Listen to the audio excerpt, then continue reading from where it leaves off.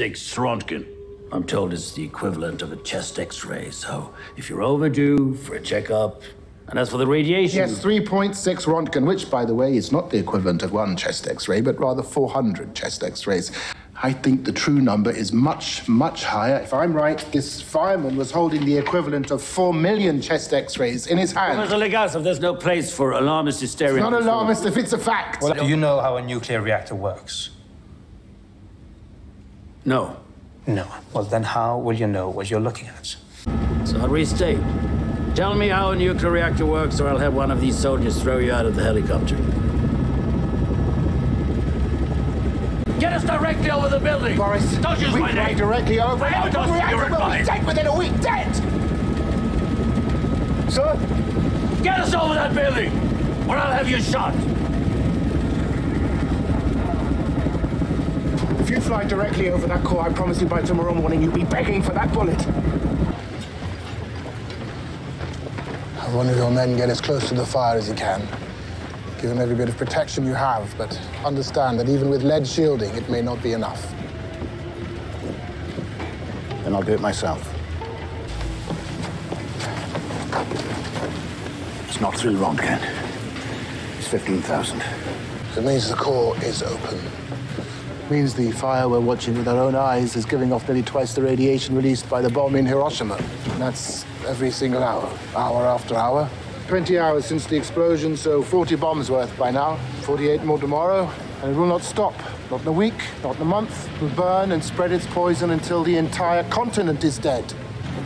You are dealing with something that has never occurred on this planet before. At least evacuate Pripyat. It's 3 kilometers away. That's my decision to make. Then make it. I've been told not to. Is it or is it not your decision? I'm in charge here. This will go much easier if you talk to me about the things you do understand and not about the things you do not understand. Where are you going? Going to get you 5,000 tons of sand and boron.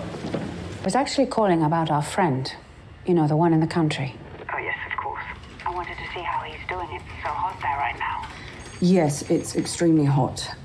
But his nephews are flying down. And they always bring cool weather. Oh, which nephews? Simka, who's 14, and little Boris, who's 5. Well, that's wonderful.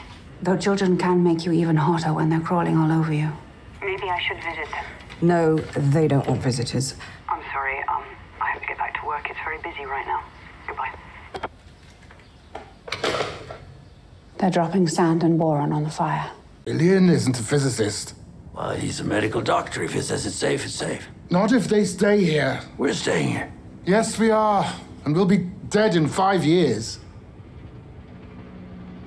Rise as a result of the blanket of sand we dropped. The uranium will melt the sand, creating a kind of lava which will begin to melt down through the shield below. You've made lava.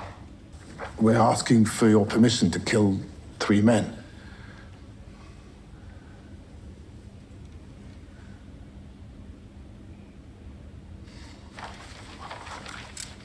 Comrade Legasov, all victories inevitably come at a cost. You'll do it because it must be done.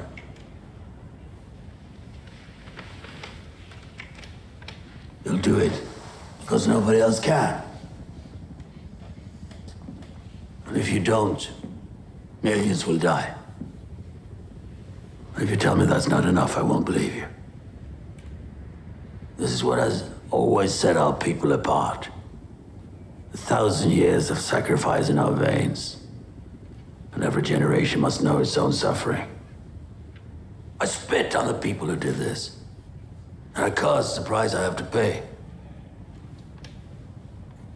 I'm making my peace with it. Now you make yours. And go into that water. Because it must be done.